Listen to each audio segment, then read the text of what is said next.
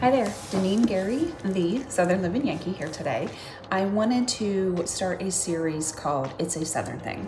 So this is the first in the series. Well, actually I'm going to do a series called It's a Southern Thing, It's a Northern Thing, and just talk about some of the things of Northern versus Southern, some of the differences, that I see.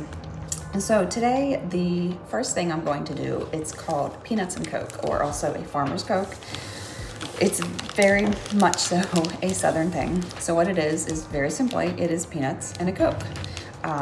It started back in the 1920s with blue collar workers. When they were working, a lot of times they wouldn't have access to a way to clean their hands and they didn't want to get their snacks dirty.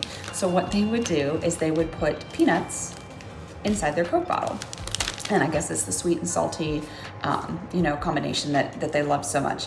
You can do it with any kind of sweet carbonated beverage. You can do it with Dr. Pepper, Mountain Dew, Coke, Diet Coke, whatever you want to do.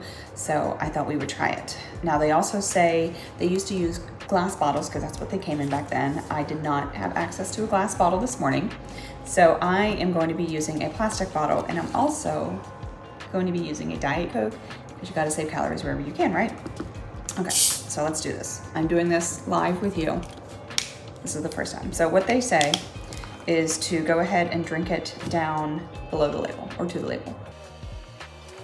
Okay, there we go. So take the peanuts, put them in, and then, I don't know if you're supposed to swish it around a little bit. I'm going to.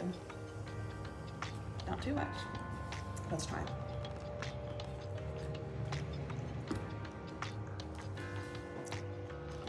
Let's try it again to give me time to think.